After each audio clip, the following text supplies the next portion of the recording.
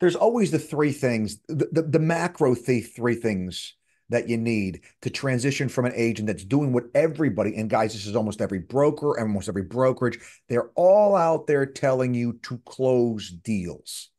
I will never train you to close deals. Mhm. Because if you close deals, you're going to be chasing paychecks for the rest of your life. And guess what? You know who does that? Employees. I got in this business to not behave like an employee. I'm the CEO of the operation. I want to build a stinking business. I want to build a business that's self-sustaining, which means I can't close deals. I have to close customers. I need to have people that not only come to me. I don't have a lead funnel. I have a lead hourglass. These are the folks that I close down here at the bottom. They send me people. They bring me more business. They want to see me win because there's nothing in this universe more than I want to see my people win. They sign with me, they're going to come out ahead and they're going to know they came out ahead because I gave them everything I got. Welcome to the Success with Listings podcast, where we help you get success in the real estate game the easy way. Now you can get off the roller coaster of feast and famine and out of the rat race of competing with every other agent in town. Hi, I'm Knolly Williams. I took over 1,000 listings during my first 10 years in the real estate game, and in this podcast, I show you how to have success with listings. Let's go. Okay, here we go. All right. You know, I have one of my favorite people in the house, Mr. Josh Cadillac. Now, before I get him in on the show, I want to tell you a little bit about this man. He's been in real estate for over a decade, in fact, over 15 years. He is an incredible person. He's got more designations than anyone that I've ever met in this game. Okay. He is the host of an incredible podcast, the Know Your Shit podcast. Am I saying that right, Josh? All Yes, right. you are. And he is just an incredible person. What I love about Josh is the fact that he is on a mission, just like I am, to reduce the failure rate in this industry. And if I had to sum up what he's all about, he is all about helping you to become a consummate professional in this game. There's so many that Josh has pointed out. I love his latest book where he points out there's so many of us that have a long way to go to be the professional that we absolutely can be, so that we can remove all fear, so that we can be well, I should say fearless, so that we can have the confidence to go into any listing presentation and nab it right off the bat. So Mr. Josh Cadillac, he is the author of the national bestseller Out on McGraw Hill, Close for Life. What's up, Josh? How we doing, buddy? Man, not only anytime I can hang out with you, buddy, it's going to be a good day, man. It's great. It's a great day to be alive. Well, I got to mention too, man, you are a family man. And This is true. this is right now, as we're actually doing this, is sort of the end of the day. I'm sure you're ready to go home and hang out with family and eat. But you said, hey, let me hang out with Nolly and let's bring some knowledge to the tribe. So I appreciate you, brother. Thank you. You know what, Nolly? I've learned a long time ago, and I was just reading it the other day. It's a tremendous gift to be able to say something at the right time that somebody needs to hear. And so I don't know if I ever get the opportunity to do that, but if there ever is to be the ability to speak into somebody's life and make it a little bit better, man, I can't imagine something that's much better than that or much more meaningful. So hopefully something that I picked up, some of the shrapnel wounds across my body that I've picked up in the years of doing this, the brain damage can take and help maybe somebody avoid some of the pitfalls, pain, and suffering I had to go through to learn this stuff, and a lot of it the hard way. Because even with the designations and certifications, man, there's just so much stuff they don't tell you. They don't teach you. That's the real world, Well, and you know, hard part. the designations that you got were not for your resume. They were, because you're a lifelong learner. You love Oh to yeah, learn as much as you love to teach. So sure. you just absorb. You love to gain knowledge, Well, and then you like to pass that knowledge on. So that's very unusual. Let me, it's a thing. yeah, let me talk about that for a minute, because most people, Josh, are, and I just got to say it, they're not givers in the, I mean, they are givers maybe at heart, but they don't exercise it as much as they could, perhaps. What really get, because you've always been super successful as an agent. What got you into the idea that you wanted to give back and teach? Um, it's kind of a, there's that song, I think it's Rascal Flatts, God Bless the Broken Road. It was kind of a broken road that got me there, Nolly. There was two things I said that I would never do when I got out of high school. I would never speak publicly because No way. That's terrifying. And the other thing is I'd never write another paper again. I would never write, like, there is never writing papers used to annoy the ever-loving heck out of me. So those two things I said no, right? So when I got into real estate, I did it basically because of a whole lot of bad things that happened in other businesses that I had, the housing crisis happened, whatever. I found myself, as many people do, foisted into real estate because it was the best choice that it appeared that was around for me. Mm-hmm. But the thing is, I knew I didn't know what the hell I was doing, right? And so it wasn't reasonable for me, in my view of the world, to go out and ask people for their trust to represent this massive transaction without pursuing as much as I could, bolstering my knowledge base to make sure that I was doing the right thing by them, right? This whole fake it till you make it thing that this industry is about drove me up a wall. Hey, look, you're licensed. Go get all your friends and family to give you all their business because, well, when you screw it up, they can't get rid of you, your family. Like, I hate that, man, right? Yeah. So Yeah. I went after everything I could get. And in the process, I mean, I've always known that, like, if I knew something and you needed to know it, I'm always happy to explain it to you. I'd love to help you if I could. And I learned that in a lot of the classes because I'd be sitting next to somebody that was struggling, especially CCIM. The guy sitting next to me was just getting his butt kicked. He's like, I don't get it. And like when it's almost all math. So like if you start to fall behind, you're like Oh, yeah. screwed. Yeah. And so I'm sitting here, and as fast as I'm learning, I'm turning around and trying to explain it to me. And it felt really good when he passed. I almost felt like I felt better about him passing than me passing this stupid thing. And so I knew that I liked it, but I didn't know that I had the chops to do it on a basis, a larger basis. And so I would go from my office. They would ask me, because I'm taking all these classes, I knew how to, like, the MLS worked and all the forms and stuff. I knew it better than everybody because I was taking the like up to date stuff. And so the broker said, "Hey, look, would you mind explaining it to our people?" Now, this would be a room of 8, 10 people, all of whom I knew. Nolly, I couldn't do it standing up because my knees would shake so bad. I would be so scared. And so that was kind of the genesis point of the teaching. That, and I would go, it was really the first 2 years that I got a lot of my designations done because of this insecurity that I didn't know what I was doing, right?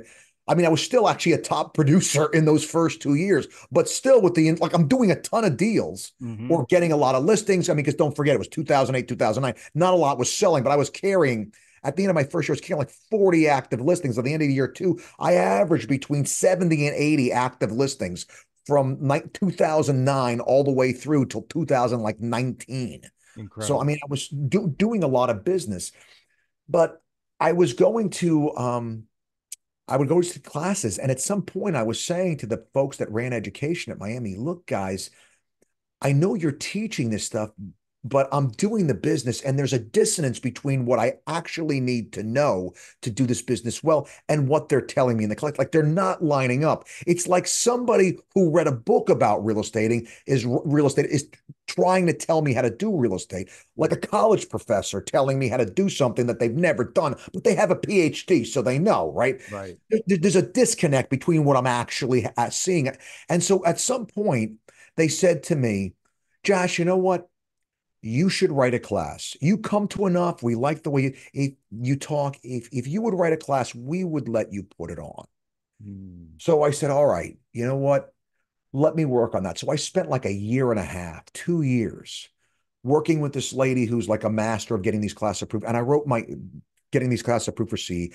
I wrote what was my magnum opus. Mm. 2 days, 2 day class. Because back in that time, it was easier to get agents to sit for like a day, a full day or two. Sure.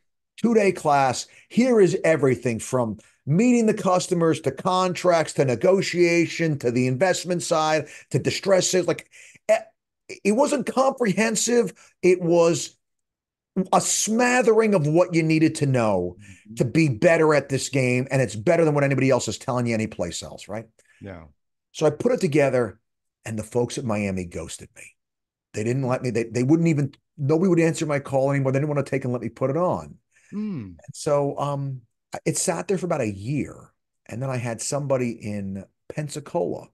Mm. So I'm on Southeast Florida. I'm down by man. Pensacola is as physically far away from where I am while still being in, like, if you sneeze, you're in Alabama, right? Right. That's how far Pensacola is. Yeah. And they gave me a shot.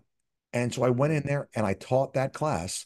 And by the end, and I'm again, if I was insecure going into real estate, now I'm going into something else. And I really don't know what I like. Do I have enough material? What happens if I'm, 5 hours in and I've gone through both days of stuff, like all this. I didn't know what I was getting into. So I finished day two and I had a guy who was a CCIM. So CCIMs are the Oh yeah. the heavy hitters, right? Yeah, no These are the doubt. guys that have taken the hardest stuff that we have in real estate as far as education. He came up to me at the end of the class. He said, I've taken lots of trainings. I have never taken anything that good. Mm, And I I was like, believe you it. know what? Yeah. Maybe I got something here Yeah. because, I'm always the one to like be worried that what I'm giving people isn't as good as it needs to be. Like I know that I can't necessarily trust my take on it. So it's going to come from the consumers to verify it. Yeah. And so I think that was I had that one training that year. The following year, it was like three because word started to get around a little bit. Oh, you got to try this, right? And the following year, it was like 12. And this year, it'll be about 250 My days goodness. that I speak. My And that, 250 days that you're actually speaking. yeah, it's Yeah. every single day since the second week of January so far, with the exception of My July 10th. goodness. For Wow. some reason, July 10th, nobody wanted, but Wow. Wow. yeah, So that's just incredible, man. So why do you care so much, Josh? I read Close for Life. And when I read the book, what I saw in it, like I said, man, this is the book I wish I'd have had when I first got in the business, because this is the book that actually really closes the gaps. You see a lot of gaps in the education and training that we have as realtors and brokers. And this book helped to kind of close a lot of those gaps for especially for any agent that might be struggling or may not have the confidence. I feel like sure. someone can learn your material and gain the confidence that they need to go in and hit it out of the park. So why do you care so much, man? What's behind that? Because I know you care. I've hung around you enough to know that this really gets under your skin. You want us to be better as an industry. Totally. I mean, it's because, Nolly, and I really learned this more as I started to speak. I'd look in the eyes of these people that are in the room taking time away from money-making activities, desperately having hoping somebody's going to tell them what the missing piece is to make it better. So they're trying, these are not the agents that are the problem.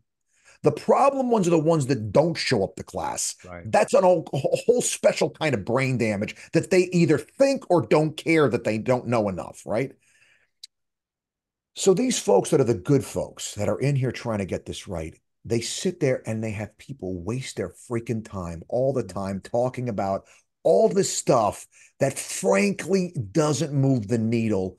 If I got told one more time, Nolly, that I needed a business plan, I was told 5,000 freaking times I needed a business plan. Nobody told me I should know what the hell I'm talking about. How about start? And oh my God, here's one. You want me to hit on one that just eats my soul? Mm. Nolly, you need to you need to take and make your proposition. You need to take and make your value proposition. Fan freaking tastic.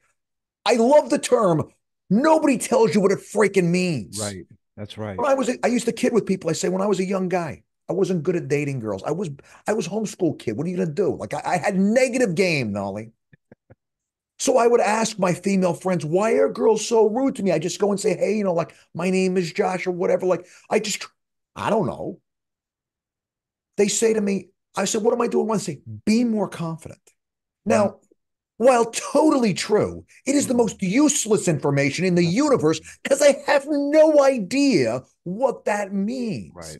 And so Right. when they tell you to make your value proposition, unless they specifically say, hey, here's what you need to know. Here's the stuff the customer, I can assume they want to know. If they're not teaching you to take and make assumptions, if they're not teaching you to anticipate your customer, they're not telling you how to do it. They're just saying this thing that's true, but Right. totally useless if you don't know how to do it. And so I would hear all this stuff and I'd realize they're getting these people to spend, let's say it was a free class. They're very rarely free classes. It's a free class. they're asking them to exchange one of the two scarce resources in life, time. Right. They're asking them to reduce money making activity to Mhm. sit here and get something Mhm. that's offering a promising an ROI, and they're failing to yield that. I'm That's right. sorry, to That's me, right. that's That's just right. wrong, Yeah. especially to good people Yeah. trying to do the right thing. And so for me, I was bothered by that enough, and it still eats at my soul. So I mean, my goal when I teach a class, man, is to make sure I don't give them a second, not 1 second of regret that they're there. Absolutely. Yeah. I And mean, I had a teacher tell me once, she says, Nolly, teaching is the profession that chooses you. mhm. You don't choose to become a teacher, you just are one. And at some point in life, it just shows up in who you are. And then you start taking the reins of that. Because, you and I, Josh, we could just sit, in our own little corner and sell a crap ton of real estate Man, and just get as rich as fat and sassy as we want to be. And we don't have to turn back around and lend that hand to the next person trying to climb up the mountain. But there's something within us that says, you know, we I want to help these people. I want to help. And so it's quite incredible. It's an incredible thing that you're doing, and not just that you're doing it, but you're doing it right. You're not doing it from ego. You're trying doing to, it man. from you're doing it from care. You're doing it from knowledge, from real knowledge, and it's information that is so useful. So speaking of that, let's get into it. Let's talk about today. What are some of the things that, and obviously we didn't prepare for this, it's off the cuff. We're just having a Sure. conversation like we often do. What are some of the things that real estate agents should be looking for to up their game, or specifically, or what are some of the biggest red flags that you see? And you go to, as you're going to the classes and you're running across hundreds and hundreds of agents that are just trying to do better, but they just can't quite, there's something missing. What Um, are some of those pieces? sure. I think I've tried to break it down to three. Okay. I mean, there's always the three things, the macro three things that you need to transition from an agent that's doing what everybody, and guys, this is almost every broker, almost every brokerage, they're all out there telling you to close deals. I will never train you to close deals. Mhm. Because if you close deals, you're going to be chasing paychecks for the rest of your life. And guess what? You know who does that? Employees. I Mhm. got in this business to not behave like an employee. I'm the CEO of the operation. I want to build a stinking business. I want to build a business that's self sustaining, which means I can't close deals. I have to close customers. I need to have people that not only come to me, I don't have a lead funnel, I have a lead hourglass. These are the folks that I close down here at the bottom. They send me people, they bring me more business. They want to see me win because there's nothing in this universe more than I want to see my people win. They sign with me, they're going to come out ahead and they're going to know they came out ahead because I gave them everything I got. Everything, right? So to me, it's got to start with closing customers for life, which means we have to fundamentally look at how we interact with them. We are trained in this industry. Go in and ask them questions, ask them open ended questions, make them feel heard. If I want to teach you to take and sell used cars, Nolly, you know what I'm going to tell you? Go ask them questions. Ask them open-ended questions. Make them feel heard. Guys, they already think that as agents walking in the door. Understand, if you're going to learn to negotiate, you have to understand first and foremost your starting position. You walk in the door as a real estate agent, they think you're lazy, not very smart, overpaid, and all you care about is commission. That's your starting point. You have to negotiate your way out of that before you start asking questions, because otherwise they're going to lie to you because they think whatever you tell them, they're going to use against them. That's So right. this is the reason why I ask as few questions up front as I can, Nolly. Mhm. And I start like this. I would start, Nolly, if you came to me and said, "Hey Josh, how's the market?" I'm thinking about all right, Nolly, look. If you're looking to come into real estate, if you're thinking about doing something here, here's what you need to know. Mhm. Here's what the process is going to look like. And these are the potential pitfalls. These are the things you got to watch out for. Typically, the way I try to handle these when I do them is like this is how I make sure my people don't fall into these pits. Now, here's the other thing. You got to understand the market, what you're walking into as well, Nolly. This type of market, it's this way right now. And here's the reason why it's this way. This is what happened to make it like this. And based upon where it is and where we've been coming from, this is where it looks like it's going. Mhm. Because understand this, guys, and this is a dirty little secret. When you are selling real estate, you are always selling the future. And I Mm. say that because your position in real estate ends when it closes. Their life experience with that piece of real estate begins. That's right. They now own that going forward. If you can't quantify the value of what the future looks like, you've basically said, hey, look, buy this. It's a good investment. Trust me. Hey, guys, when a salesperson says, trust me, I don't know about you. I'm from New York. I back up against the wall because God knows they're looking to slip it to you. You know what I mean? And so if you can't explain what that is, you're in this position of behaving like a salesperson, asking them to help get you a commission. They have to think that you're working at potentially cross purposes when your commission and their best interests do not align, that you're going to pull for that commission unless you've made it clear to them, not by your words, but by your actions, Mm. that your commission is secondary to the quality of work that comes out of your factory floor. See, Mm. I've helped myself by answering the question, Nolly, what comes out of this factory? Mm. And that's closed customers for life, Mm. right? Which means if I got to bring a partner in and give away half the commission, because I don't know how to do this thing well, my customers always get the best representation. Even if I'm not it, I'll go find somebody that's an absolute killer, Mm. bring him in, split the deal. I'll learn along the way how to do it better. They get a 2-for-1. And yeah, it comes out of my end. That's okay because my customers are always well taken care of. That's a standard I got for me and for my people, right? That's got nothing to do with my broker. That's got nothing to do with anything other. Then this is how I run my business. And that's part of in the book what I really wanted to hit on. The idea of being the CEO of your business means that you've got to come up with your business standards. You got to figure out what you will and will not accept.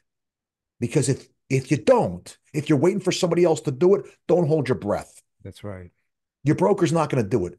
Your broker is trying desperately to stay in business and do enough recruiting to stay in business because this business has squeezed them so tight. They're depending upon brokerage fees to stay in business. All Mm-hmm. right. Your team lead, they're burning out left and right. All Mm-hmm. right. Because they have basically taken on the broker's job for the broker of the Right. training and all the other stuff. So they're in a tough spot. Mm-hmm. You've Yeah. got to figure out what you're going to fight for in the way. And so for me, I'm going to take and say to him, Nolly, here's the process. Here's what you can expect. Here's the market. Here's the lay of the land. And it's 3 parts: where we are, how we got here, and where it looks like we're going. Because again, you're buying the where it's going. I want to take and say to you, hey, Nolly, based upon what I'm seeing, based upon what's going on, this is where I think the opportunities are, and here's why. All right. Mm-hmm. I'm not telling you I have a crystal ball, but based upon the history of real estate and how it's gone. And then the last piece of this, and this is what really separates the winners from losers, is explaining the investment. I Mm. don't care who the buyer is, if it's a first-time VA buyer, if it's I don't care who they are. Whoever the customer is, I take out my financial calculator and I show them your choice to allocate capital, your choice to spend money on real estate. This is what you can anticipate that investment is going to look like in the future. Interesting. And so, I mean, I could easily show you in 2 seconds what that looks like. Not only would I show you what your mortgage interest tax deduction is going to be for year one, Mm-hmm. which you would not have in a rental. So I'm going to help you compare and contrast the alternative because there's really 3 housing options, right? There's buy, rent, or mom's basement. I'm in Florida. We don't got basements. So we illegally convert our garages. Guys, there's Mm-hmm. no competition with the garage or the converter. You can't, financially, you can't compete.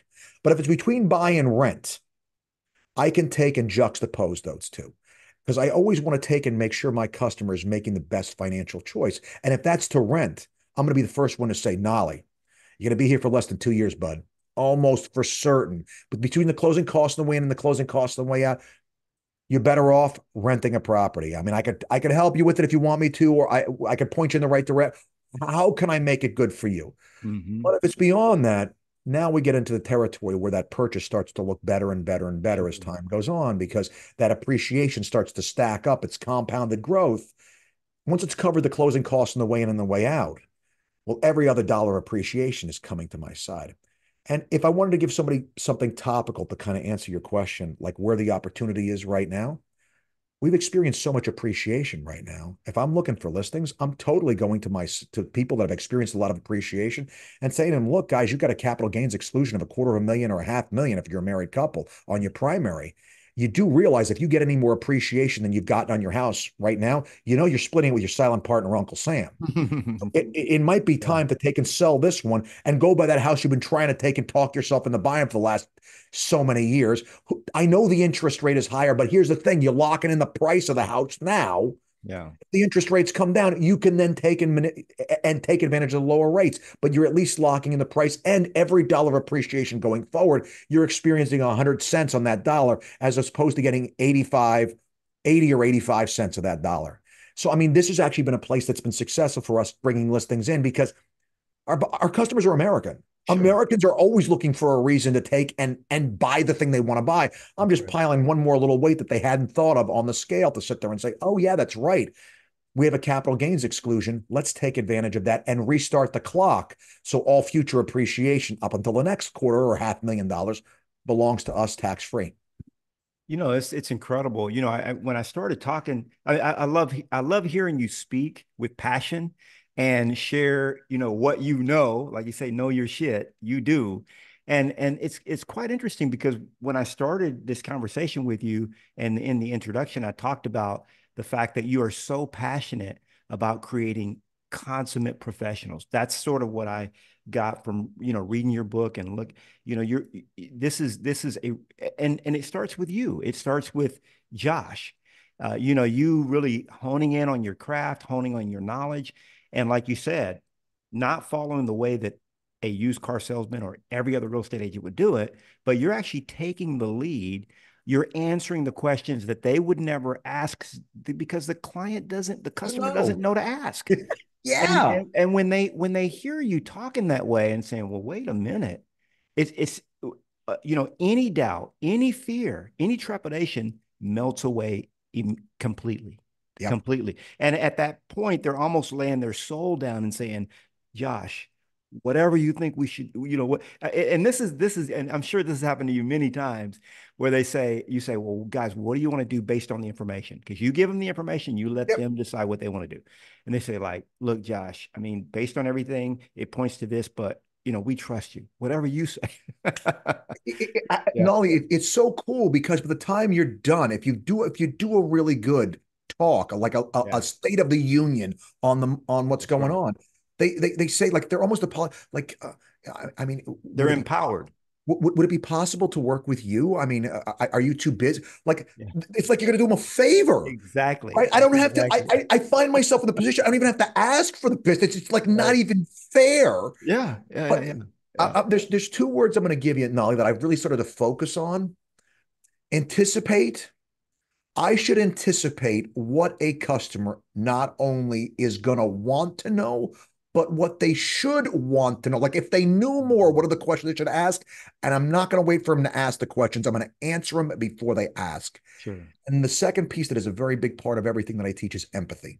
I Mm, want to remember what it was like when I didn't know and yeah, make sure the way that I explain it either gives them the freedom to ask for any part they don't understand. And one of the big things I always do is I always monitor body language to hmm, take and get a feel for if they're not getting what I say. sure. I don't even wait for them to ask. I just go explain it a different way. Like Yeah. I don't want to leave them in a position where they have to out themselves as like okay, I didn't get that. I'm just gonna take and sit there. It's kind of not only it's kind of like this, right? And I'll launch into something else, and I'll go after three, four different ways if I've got to, because the goal is not to say it. The goal is to make sure they understand it, right? Absolutely. And Absolutely. so, It's interesting that the way you're coming across with this is I've always looked at every listing presentation that I have done as a seminar. You know, yeah, I go in and I'm educating the seller and then I'm allowing them to make the decision that is in their best interest based on the information and knowledge that they've been given. totally. What I love about your approach though, and that approach that I had allowed me to take over 1,000 listings my first 10 years in the business. Nice. However, what I love about what you're doing that's even going a step further than what I did was you're really tapping into the future, the potentiality of because most people, their life savings is wrapped up into their property Absolutely. or the majority of it. And so what you're doing is you're saying, hey, let's take a look at the trajectory of this thing. Where could this thing be Hmm. based on all the data that we have? Now that is really taking a step beyond, and that's really sticking your neck on the line a little bit too, but not really when you know what you're doing, Sure. Well, I right? mean, the cool thing that we've always had going for us with this Nolly is we have a fairly stable product Hmm. that tends to behave the same way whenever you apply a similar economic pressure, real Right. estate tends to do the exact same Sure. thing. Yeah. And so I'll give you maybe an example of one. This is actually one from one of my classes that I did. I had a customer come in and he's a seasoned investor. Now, seasoned real estate investor. So automatically, this guy comes in and he thinks he knows more than me. Hmm. Poor fool. Right. He comes in. And so if you watch, I actually do it on video. You could see my body language is very much controlled. Mhm. I'm like, hit me with whatever you got. I'm not really worried about it. I need that because here's the thing. If I'm not doing a lot of the talking and they're not doing a lot of the listening, it implies there's not a knowledge differential between the two Sure. of us, Right. which means if I don't know more than them, why the hell do they need me? Right? Exactly. I'm totally Absolutely. answering the question why I deserve a seat at the table. So he comes in and he's telling me I got 300 grand and I want to buy another property. You have something cash off market because I always buy cash.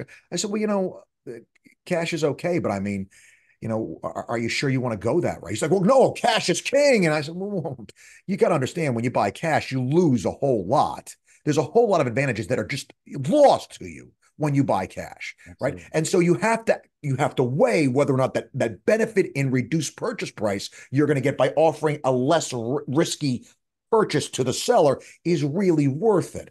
And he Right. says, well, what do you mean? Anyway, we keep going. So I say to him, you have these properties. How long ago did you buy the first property? Now, this is a buyer that came in that turns into a listing appointment. Hmm. How?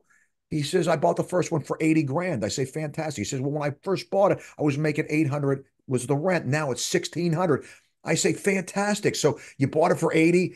I said, what are you netting? He says, I'm netting 800 a month right now. I said, fantastic. So you're netting 9,600 a year compared to the 80,000 you purchased it for. You're netting 12%. He's like, exactly, 12%. That's awesome. How do you beat 12%? I say, is it 12%? You bought the house 25 years ago. What could you sell it for today? He says, I could probably net about 300,000. I said, fantastic. 9,600 divided by 300,000, you're making 3.2% on your money today. In other words, if I sell that property and take that 300K out, That's right. all I got to do is beat a 3.2% rate of return. Yep. And it's a better allocation of capital than leaving the money in this investment That's right. because I understand my investor. Yeah. The idea to leave the money in is the same idea as buying the property. It's Mm. when they're going to exchange their position to go back to cash in order to reallocate that capital someplace else, right? Yes. Yeah. And so and what's cool is there was no prep. Yeah. I didn't get a cheat sheet on what he was going to say.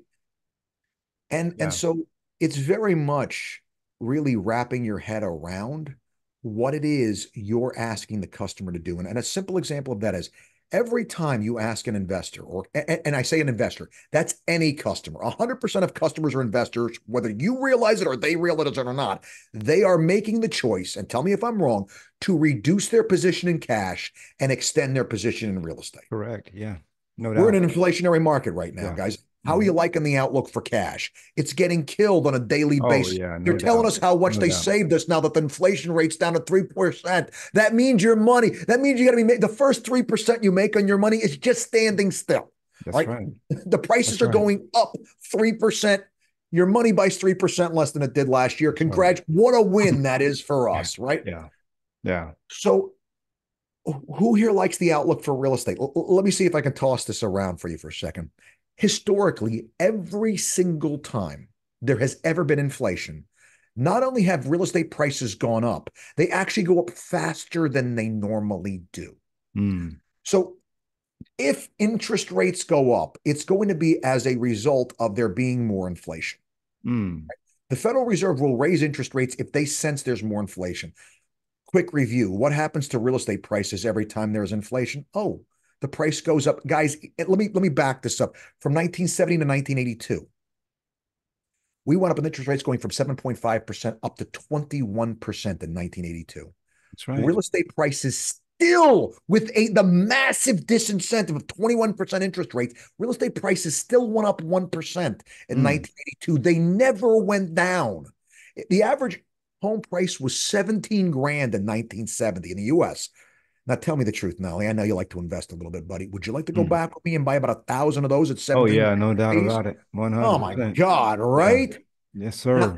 normal Yes, real estate sir. appreciation in a decade, when there's normal inflation and normal supply and demand, so builders are building enough and everything, like not what's happening now, you can usually bet on between 55 and 65% growth in a normal decade. That's that Mm. 3 to 3.5% compounded going forward. It manifests to 50 to 55 to 65%. The decade of the 1970s, average home price 17,000. By 1980, median home price 47,002. Wow. Total aggregate appreciation for the inflationary decade 177.6%. So Wow. it basically tripled the normal appreciation that we'd expect in a decade. By the way, what happened to the value of the money? According to CPI, the value of the money fell 103.45%, which means if you had a buck in 1970, you couldn't buy 50 cents worth of stuff. Yep. Let me recap. My real estate appreciated at 177. The money fell by Mm. 103. My real estate outperformed the devaluation by more than the normal appreciation you get in a normal bank. It was over 70% more. Wow. Right? So this Incredible. leads me, I have a long history of my real estate, even with interest rate increases still. And we saw this. Our interest rates went away. The prices are still going up. Sure. So Yeah. if there's more inflation, the Fed raises rates, what's going to happen to real estate prices? Just like the price of eggs, just like the price of cars, the price of real Yeah. estate, the price of Gonna shelter is keep. going to keep going up. Yeah. Let me here's the best part, Nolly. If they lower interest rates, is that an incentive? It's an incentive to buying real estate, right? So It what's is. going to happen to real estate prices? They're going to They're go gonna. up. Yeah. So Yeah. either way, I'm Huh. hedged. And what? How do I know that this is probably true too? How many investors, big institutional investors, when this inflationary market started, bought a bunch of real estate? How Oh. much capital got moved to real? Why? Hmm. Because they know that you wind up in this position where if one thing happens, you win. If the other thing happens, you win. Absolutely. Do investors like it when no matter what happens, you win? They do. Absolutely. Of course. So save a major black swan event, Nolly. Yeah. We're in this very cool position as of today, where it's very difficult, especially because this is the thing. In order for prices to go down, we have to get to an oversupply. Hmm. That's right. I That's right. can't figure out how you get to an oversupply. I got builders building 400,000 fewer homes every year than the Hmm. demand. The demand is running around 2.1, 2 That's to the right. 2, That's 2.1 right. million homes. They're Yeah. building about 1.6 million, and they've been doing that for the last 11, 12 years. So That's we're right. more than 4 million homes short. That's right. A hundred Well, percent. that's the inflation. Guys, you have a scarce product plus inflation. Both things drive value up. I don't see where you get there. And God knows distressed assets can't help us because everybody's got so much homeowner equity at this point that if they That's had right. us, they lose their job. They're going to call up an agent and we're going to be able to get them out of the house and give them a check for 200 grand. Absolutely. Absolutely. Absolutely. It's interesting. You sound like one of my favorite authors, Richard Maybury. I don't know if you've read any of his work. Hmm. Whatever Happened to Penny Candy. Hmm. He's got. I mean, you could write those books actually, but this guy, he's an economics professor, and he talks about what truly is inflation and helps you understand some of these basic concepts. I mean, he does it at a very rudimentary, which is what I love. And Yeah. the way you're explaining it, I mean, you're talking about decade by decade by decade. Anybody can learn that and apply it. It's a model that you Yeah. can overlay to where we are right now based on what's happened in the past. It's always sort of happened this way, and then you can overlay it to the next decade. So Yeah. based on where we are historically on the timeline, based on all the everything that's going on, all the pointers, inflation, everything that the percentages and everything. I mean, when I bought my first house, it was 12%, and I Mm. was happy to pay it Yeah. Yeah. in It's down to '96. 12. That's hard money rates now, and it's Yeah, down to yeah. 12, right? I Oh mean, my what's goodness. crazy is, Nolly, it's not like this is ivory tower BS, Right. right? No, no, no. Literally, when this inflationary market started, guys, all my properties were on 30-year loans with 5-year terms, Mm, which means I had 5-year calls on sure, every one of my loans. sure. I immediately got out of all of those, refied at 6.5%. Everybody told me I was nuts to walk away from my 5.2 rate, which, by the Mm, way, would have been maturing right about last year. yeah. I would have been having a refi at 8.5 and 9%. Why? So, Why? you Because saw the every, writing on the wall. You saw of where it was course, going. Yeah. the government printed a bunch of money to take and hand That's checks out there to it is. everybody. There it is. When they expand the money supply, it devalues the money. As soon as That's that happens, inflation. the That's Federal Reserve inflation. has to take and raise rates to take and control the inflation. I mean, That's it's just exactly right. the That's exactly. dominoes fall. And Yeah. so if you're tracking, here's the cool thing.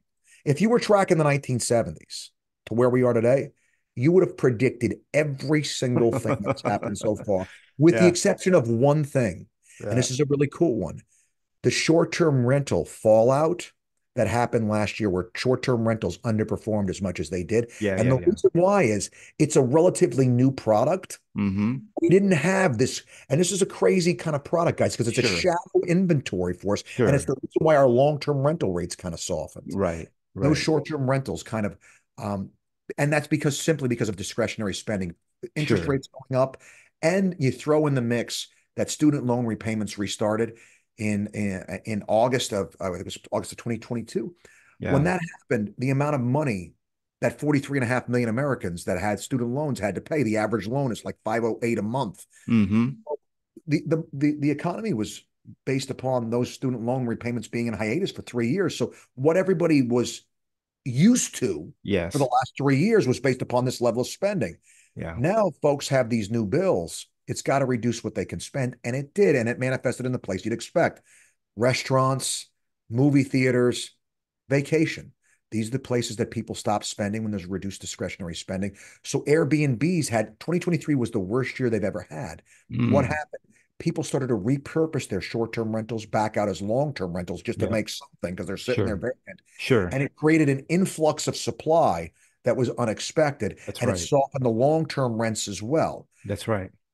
Yeah. That is something unprecedented. You never see rents go down in an Right. inflationary market, but you never had short-term rentals there. That now has stabilized. Short-term rental rates have started to go back up again, and we're seeing the rental market get shrunk back down again. We're starting to see rents go back up. So, Well, you it's know, interesting because you already knew when when they started printing money, okay, when there's an increase in the money supply and they started issuing all these incentives that a lot of people were excited about. You already knew what the next 3 to 5 years was going to be, totally with that. You already knew, had to. so it's quite incredible, man. So I know we actually have gone over time. I want to get you back to your family, but what should I mean, obviously, I want agents to get your book. Talk a little bit about Close for Life.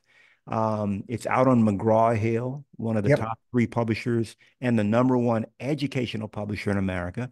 And so, talk a little bit about the book. Yeah, And sure. I mean, the both books were a labor of love. The most recent one, Close for Life, was really putting all the three pieces. I didn't even really touch on it, but the idea yeah, of, I've kind of alluded to it, being the CEO of your business. It's one of the things absolutely. that agents get wrong, forgetting that you're the Mm, boss. They get their customer wrong. They go mm, approaching their customer like the customer needs a friend. They don't need a friend, guys. That's not what they called. They weren't lonely. That's not what they call a real estate agent. So getting your head wrapped around they had a real estate problem that made them pick up the phone and agree to separate themselves from the kind of money that we see a commission check is. That's that's to right. take and deal with that fear. They're willing to pay that much to make the fear go away. Hmm. And then the last piece is agents don't understand their product. If I want to Hmm. embarrass a real estate agent, the easiest way I know is, Nolly, I look them right in the eyes and I say, so what's good about real estate? Oh, I Mm, get to make my own hours. No, no, no. That's your job. What's good about the product you're asking people to buy? And they usually mm, will do one of two things. Or they give me a porky pig. mm. They can't answer. Yeah. And so you're asking somebody to buy something and you don't really have your head wrapped around why what you're selling them is a good thing. It's putting you a major handicap on the way in the door. Sure. And so Sure. that's really what Close for Life was designed, because all that stuff, all three of those things are not things that are addressed in mainstream real estate education. And so it's Well, fixing that problem. the fact that you said that, I didn't even mean to cut you off, but I got excited about this idea. You've got an incredible coaching program, which is among the best that I've seen. I mean, if you're listening to Josh Cadillac right now, you're still with us here on the podcast. You already know this is a man who knows his stuff. Okay. And so you should want to learn from him. He's someone that I look up to as well. So talk a little, I don't know how much you can get into the coaching side of what you do. Sure. But you've got an incredible coaching products and things like that that I want people to know about. Um, yeah, I'll make it as brief as I can. I mean, I've done one-on-one coaching for people, and it always hurt my feelings a little bit to do it, Nolly, only because the folks that are typically coming to me, their business is hurting. And now, I mean, I have to charge them for my time, and it's a lot. I mean, because I mean, if I was to show you my calendar, there's a lot of calls on my I've time, right? seen it. Yeah. And so, I feel bad. I got a person that's hurting, and now I got to take and charge him this big check. So I wanted to take and come up with something that was like economically feasible for most people, but still gave them access to the idea of clothes for life, the ability to reach out, and if they desperately need help, here's an answer, here's an idea, here's help. So the current thing that I've done is I've started a mastermind program where I have a lot of recorded versions of my classes. Some of the material, most recent things that I've written are there, recordings of previous mastermind sessions, and all the other stuff is all there. And we meet once a month for a mastermind session. And then I have pop-up sessions every single week that we do on Zoom that I'm in, where we'll either interview somebody that's a freaking rock star, that's one of my vendors, like one of my people. Like, you say, hey, Josh, I need somebody entitled Knolly. I got a guy. You talk to my guy, he'll take care. Like, these are the people that have gone to bat. Like, getting these guys that are the no BS people that actually get it done and do it well. So talking to those folks, this coming week, I have my capital market guy, the guy that I buy distressed mortgages from. And, these are guys that I spent years trying to get access to. And, Hmm. and now I have them there. And at a number, at a price point that agents can easily handle. Like if your business can't handle $20 a month, I think we Yeah. have to be having a very different conversation with each other. And so I've made it just ridiculously cheap Yeah. because I really want to just help as many people as I can and give them something that is just the value to what I'm charging you is so ridiculous that we have Astronomical. nothing to complain about, right? And so Absolutely. I'm not looking to undercut anybody. I'm not looking to challenge anybody. At $20 a month, they can go to 10 other people's coaching products as well. This is just one more thing that is everything I can give you all in one spot. And, we'll make it up in more people that we help. I've never heard anything like it. So what's the domain for that? I mean, how did they get that? How If did they they? go to the Close for Life website, Okay. there's a place there to sign up for the We'll mastermind, put a and link. We'll put a link in the description and for beautiful. people to close And for there's a life. discount code. The discount code is less 30. And it Less takes it, 30. yeah, it takes it from the retail price of like $50 a month to 19.99. And Incredible. yeah, Incredible. Man, so incredible. Two more things. And I know we're over, man. Your dinner's sure, getting cold. But you said something earlier that I thought was fascinating. And that is, I'm a big funnel guy. I've been a big funnel hacker since 2017. I started with ClickFunnels. Now I'm in Go High Level and I'm building all these funnels and I love sales and I love marketing. But you said something. You said, I'm not about building funnels. I'm about building hourglasses.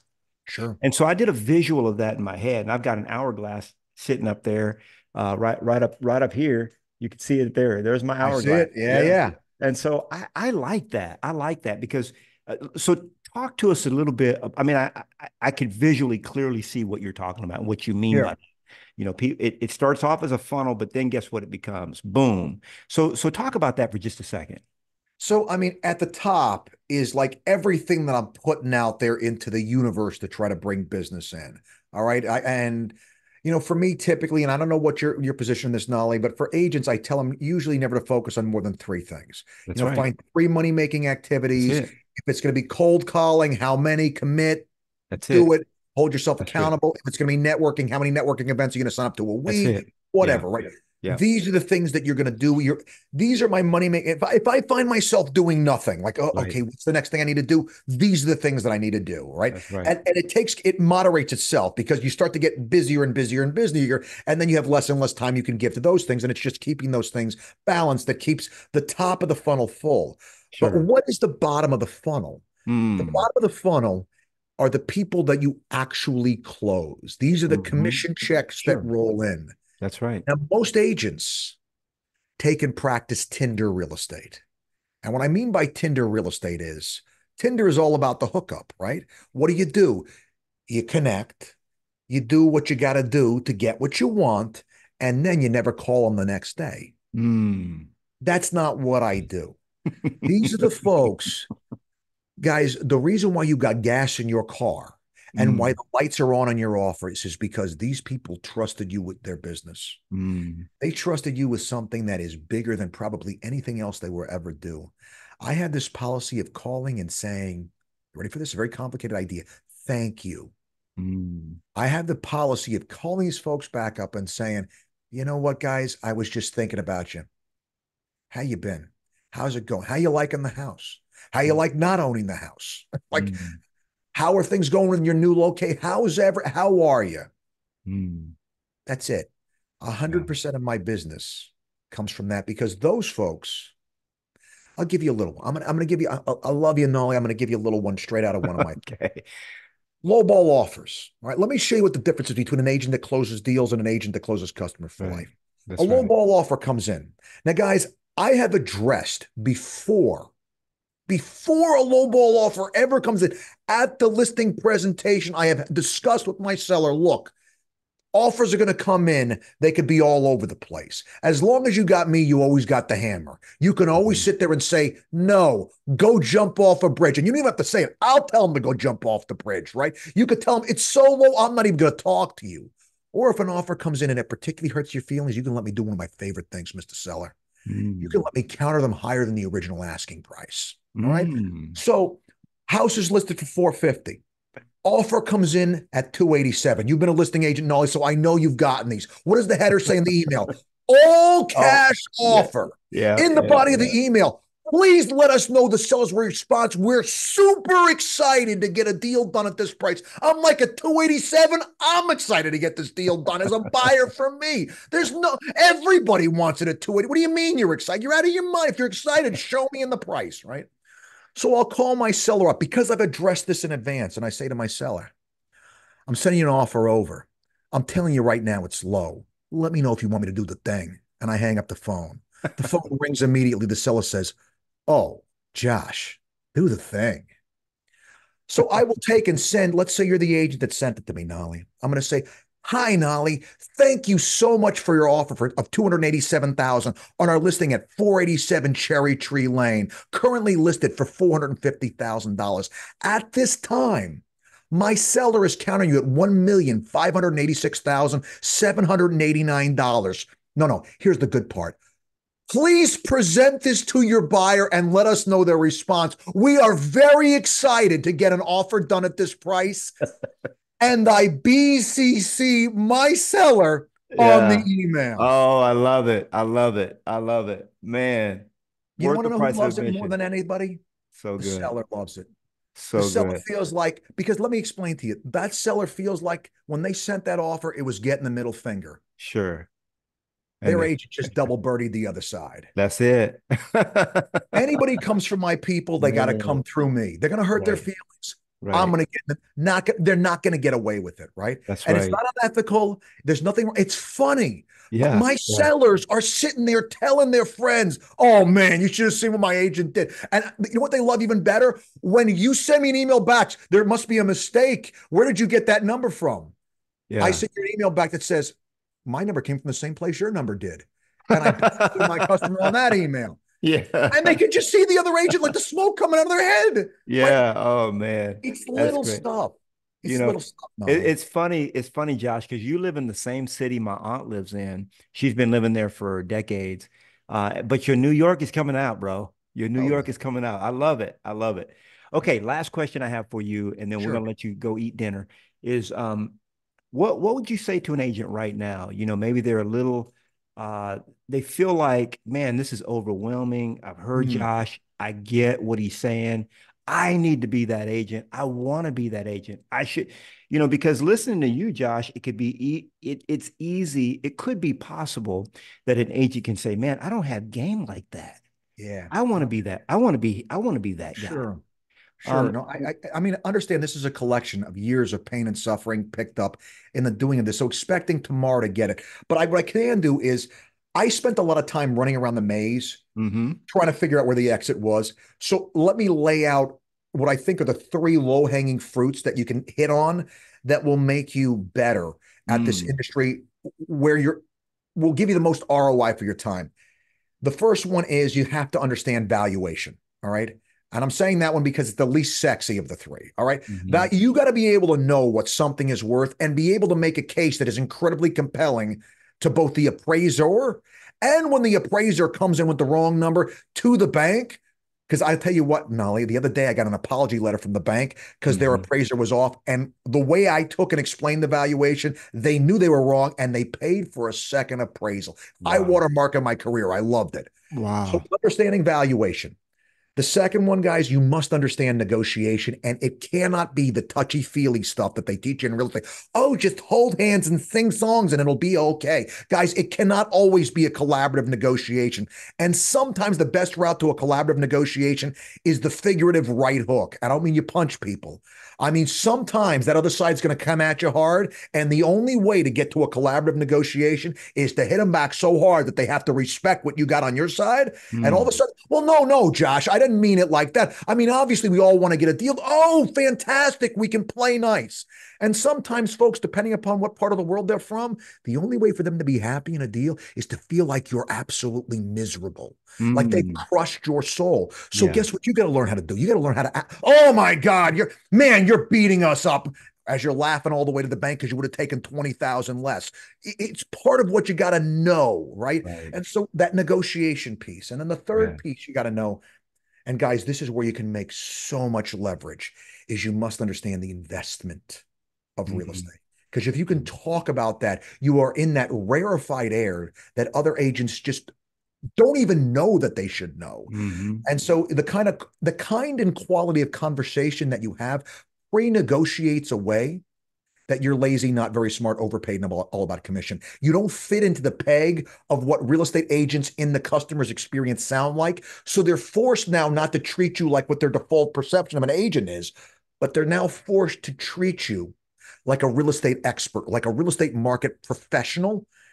And that is a box that they don't really have clearly defined in their head, Mm. which means that you'll actually be judged based upon your behavior and not a preconceived notion that is not conducive to future business with that customer, not conducive to forming a lifelong bond.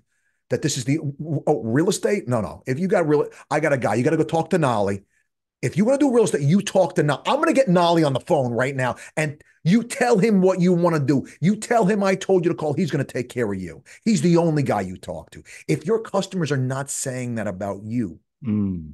as the CEO of your business, that should be what's keeping you up at night, answering the question, what am I doing wrong that's not getting that result? And so those three categories Mm. are the ones that I wish, because guys, I chase 50 things to find those three. And then there's more stuff beyond that. I mean, I would always say, Sure. either the book that you recommended, Nolly, or Basic Economics by Thomas Sowell. Oh, I like that. Yeah. Easiest economic books to read. Understand economics a little bit. Read a book. There's one of the best books ever, The Bitcoin Standard. It is one of the best books about money I have ever read. If you want to understand money, the history, what makes it good, because understand, you're asking them to exchange money for real estate. If Yeah. I know what's wrong with money, I have the other half. If I know what's good about real estate and I know what's wrong without money, I can have a much more robust conversation with people. So those would be two things, that foundational stuff that's not real estate specific. Sure. They don't teach you in school. I'm a builder, Nolly. Like if I want to build a tall skyscraper, before I go up, I got to go down. That's And so right. I want to build a deep That's foundation. right. So important. You got to build that foundation so deep that that thing will be there for, for Absolutely. forever, When they hit until you, they tear it you're so down. strong, you're Yeah, good. absolutely. Josh, we appreciate your time, buddy. Man, you are a My true pleasure. gem. This is a breath of fresh air. The information that you shared, valuation, negotiation, investment, understanding those core principles. And nobody in real estate school ever told me that I had to know any of that stuff. So I love it, man. And this is the stuff that will make you a consummate professional. Guys, if you absolutely owe it to yourself and your family to be part of Josh's coaching program. I mean, it's the lowest price I've ever seen for one. And I appreciate you, brother. How My can pleasure. we get a hold of you? What's the best way for people to reach out? As I said, Close for Life is good. Josh D. Okay. Cadillac on Instagram. My email is easy enough, and I respond to 100% of my emails, josh@joshcadillac.com. So any of those things are wasted. Love that name, bro. The only one I got, man. People think I changed it. Believe it or not, there's a whole story to that. Involved the FBI and my grandfather in World War II and whatever else. But yeah, Italian guy, they made him come in and change his name, but that's a different story for That that. is wild. That's wild. Josh Cadillac, guys, you heard it here. And this is one of the best podcasts I've ever had the privilege of being part of. And thank you again, brother. Over and out. Well, thanks so much for tuning into this episode of the Success with Listings podcast. If you are serious about taking your real estate career to the highest heights, making more money and helping more clients while working less hours and spending more time with your family, be sure to get your copy of my free book, Triple My Listing, absolutely free at successwithlistings.com. Now, you want to be sure that you subscribe to the podcast and check out successwithlistings.com to get your copy of my free book. Hey, I'll see you on the next one.